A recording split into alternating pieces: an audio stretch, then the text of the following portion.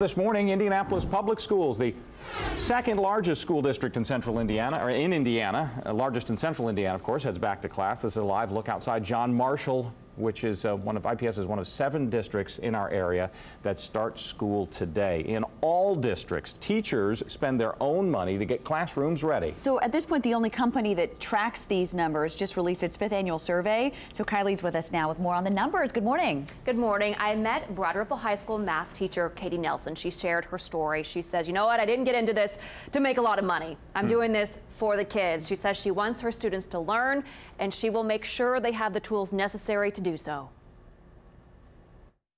Every math teacher's dream. Paper and pencils. Something Broad Ripple High School math teacher Katie Nelson says she can't have enough of. That way they've got what they need and you don't lose any instructional time. Nelson says she starts her shopping mid-July and watches for sales each week through at least Labor Day. So it's just a matter of what's on sale that particular week. The first company to start tracking teacher spending, Sheer ID, finished its latest teacher survey just weeks ago. In it, 674 teachers say they spend on average $468 of their own money on school supplies each year. I'm always surprised. I'm surprised year after year that teachers are spending that much of their own money. Teachers are allowed to file for a federal tax deduction of up to $250 for school supplies. These days, Nelson says she tries to keep her back-to-school spending in that window. 5, 6, 7, 8. 9, 10. That ought to get us started. This trip to Staples, $60.64. It looks like a Black Friday receipt. I know. Now, Nelson says she's on her way to a good start.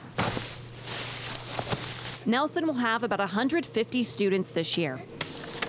One of 100 teachers in the same building pulling from the same supply cabinet. There isn't always going to be what you need. Your classroom runs the way you want it to run.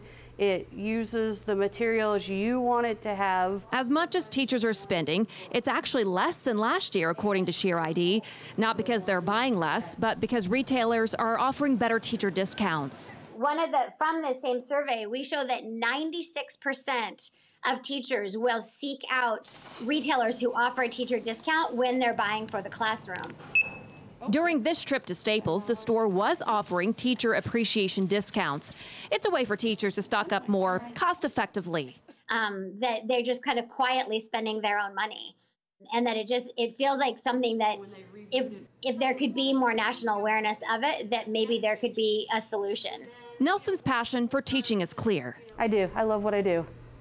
I love what I do. But does that mean she should be spending her own money to supply her students with what they need?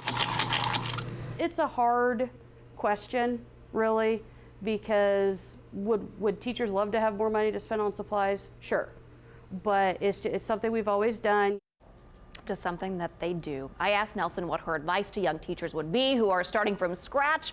She said ads, ads, ads. Sign up for newsletters, emails, check the ads on Sundays, and stock up early while it is cheap and there are these sales. And clearly, there are a number of reasons why students might not be able to show up with these supplies. Yeah, absolutely. And I asked Katie that, and she said, you know what, we just don't ask the students why they don't have them because you never know what the answer is going to be, and she doesn't want to put them in a difficult situation.